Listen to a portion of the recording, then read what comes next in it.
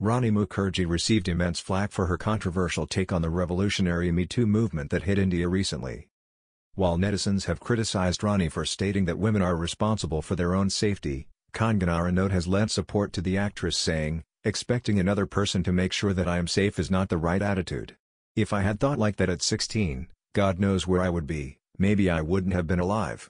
How can you expect another person to rescue you or be responsible for your safety?" Recounting her own experience with harassment, the Queen starlet went on to add, "When you set the rules and make a person aware of the fact that this is violating another person's fundamental right, if that person is a criminal, he wants to do that very thing. If initially it was a sexual urge, it's become a mental urge and he wants to corner the young girl in the dark on the street."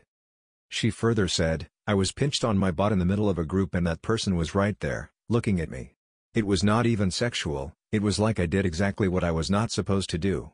And looking me in the eye like, what are you going to do now, so, what do you expect?"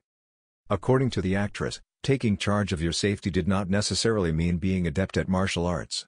It also means you go to someone who can save you. It may be a teacher, an uncle you trust, a friend, or the Mumbai police, or go to the media, find a journalist and expose them, she said.